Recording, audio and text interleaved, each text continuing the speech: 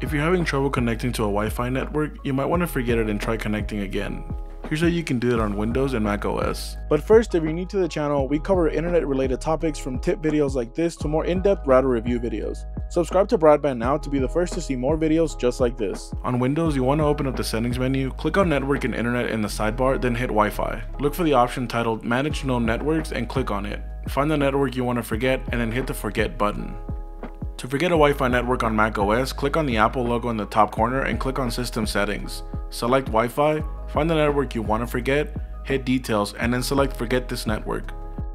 While forgetting a network is often a troubleshooting step, it's also useful for other reasons. Forgetting a network will prevent your device from automatically connecting to that network, which can be annoying. This can also be useful when you want to connect to a specific band when using a dual or tri-band router. Don't forget to like this video and let us know what other topics you'd like to see from us. Have questions? Drop us a comment.